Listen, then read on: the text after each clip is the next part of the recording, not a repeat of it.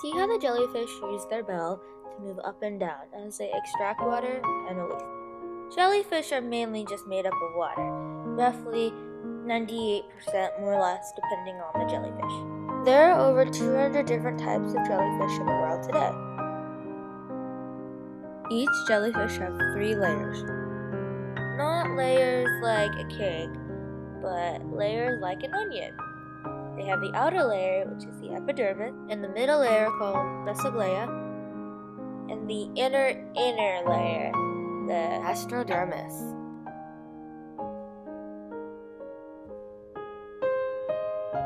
Look closely at each tentacle and see how similar they are compared to the jellyfish tentacles. Both the sea anemone and jellyfish are in the same phylum, which is the Cnidaria.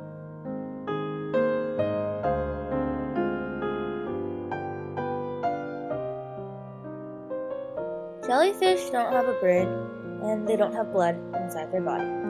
The only thing they have besides the water is a nerve system, and the nerve system senses odor, light, and color. There is one type of jellyfish that does not live in saltwater oceans. They live in freshwater, and they're really small, and they can't sting. Jellyfish are carnivores. They eat zooplankton, small fish, and other invertebrates.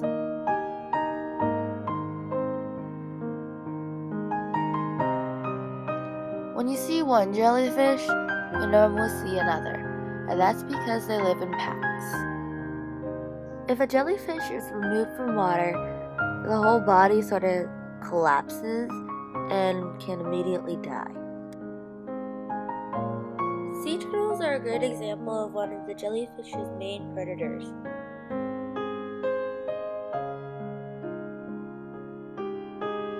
Other predators for the jellyfish, besides the sea turtle, are the sunfish, tuna, shark, swordfish, some Pacific salmon, seabirds, crabs, and shrimp.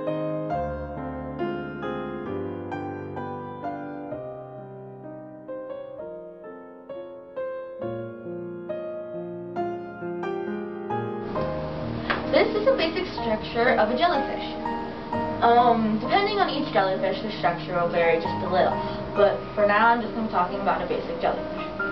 You're going to start at the bottom. The oral arms are little arm things, obviously, and they have little hairs on them that can detect the jellyfish's food that is edible for them. So once they find prey, like zooplankton or something, they'll bring their arms out and sting it with their tentacles, and then the arms will bring it to their mouth, which is right here. Then the food will go into their stomach pouch, and that's inside the hood/bell. And the hood/bell is the only part of the jellyfish that can't harm you. That's on the outside. So if you ever find a jellyfish, make sure you stay away from the tentacles or oral arms and go more for that. But don't really approach a jellyfish if you actually see one. And then you also have these things called eye spots, which are below the stomach pouch. And that's all.